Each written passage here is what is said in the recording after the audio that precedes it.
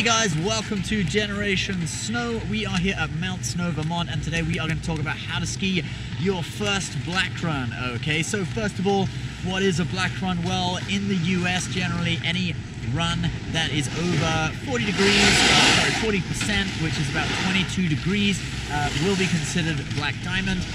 And if it is an unpisted run that is that steep, they will normally rate it a double black. Okay, so that's kind of like the difference between black and double black. Double black is ungroomed, all right? They don't smooth it out, so you'll get moguls, etc. Obviously, for your first black run, do not pick a double black, just pick a black. And, you know, you can ask a local, ask around, and try to find a black run that is perhaps just graded for the hardest section, and other parts of it are kind of easier, more like blue, etc. So today we got this shoot single black diamond here at Mount Snow. And so we're going to go down, and on the way, we will answer some more questions. We'll talk about a few things as we go down.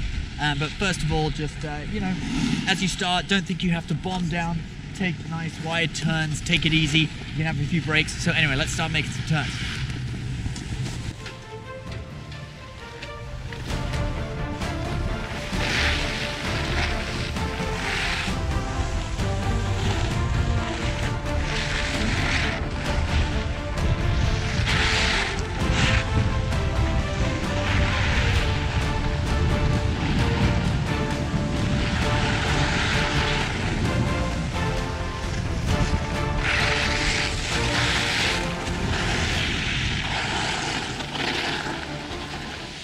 So, as you're going down, you will notice there's quite a lot of ice on this run.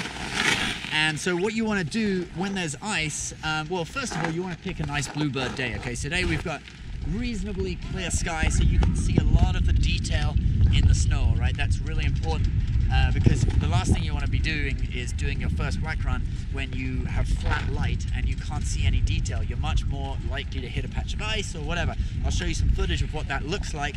Very easy to wipe out, okay? And you compare that with you know, what we're seeing today, where you can see all the little detail. Secondly, when you hit a patch of ice, do not dig your edge in, okay? You want to just let the ice take you. Don't fight it, because if you fight it and you try to turn on ice, you're gonna wipe out, okay? So you hit a patch of ice, and we'll try and demonstrate. You can follow me, I'll show you. You just ease off on your edges, just let the ice take you until you find a nice patch of snow where you can dig your edge back in again and do your turn, okay? So that's why it's really important not to have flat light. You need to pick a nice bluebird or reasonably bluebird day like we've got today. All right, follow me down, let's demonstrate. See if we can hit some ice.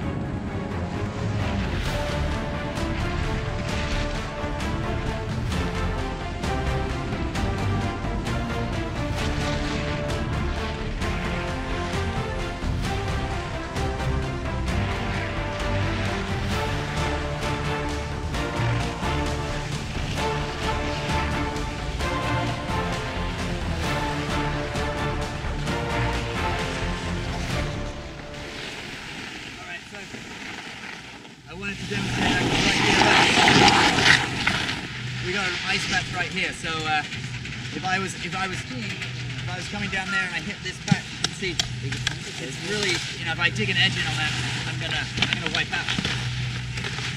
So what I need to do is just as I come down, just let it take me and slide across it. Don't try to dig in, and you'll be all good. Right, let's see if we can find a few more.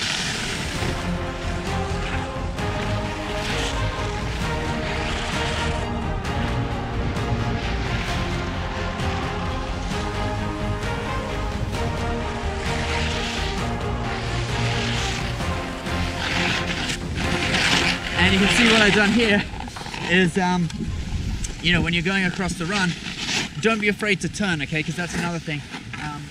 you know, if you're afraid to turn, you come all the way to the side like I just did on purpose to show you, but you might end up either in the woods or on another run, okay, another trail that's merging with it. So do make sure that you, you know, you do turn, because otherwise if you're winding all the way across the slope, it can be a little dangerous because, you know, there might be people who are kind of more straight lining it down and you might get in their path. All right, technically you got the right of way because you're the downhill skier, but people don't expect someone to use up the entire slope. So, you know, make wide turns, but don't use the entire slope. But also, don't get stuck at the edge, right? Because now you're at the edge, you're like, oh my God, how do I turn? I don't want to go onto that slope. I have to like look like an idiot. You know? All right, and now we've got this sort of final, really steep bit here. Which, you know, this is pretty steep, okay? This would be pretty steep for some people, this part. So what you need to do, really, you've got a really nice flat section at the end. So you can just kind of go forward and bomb it, and try not to worry, try not to get scared as you pick up speed, as long as you've got a nice flat section in front of you, okay? So let's try this final steep section.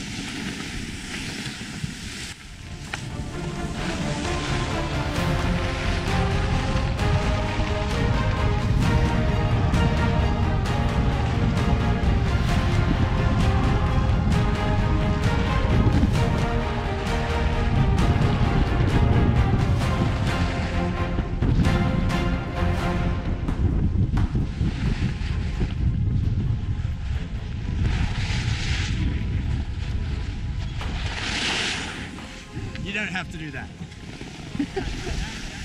Go, bro. Stop. All right, guys. Thanks for watching. Please like and subscribe, and we'll see you next time. Smash that like button. Okay. See you later.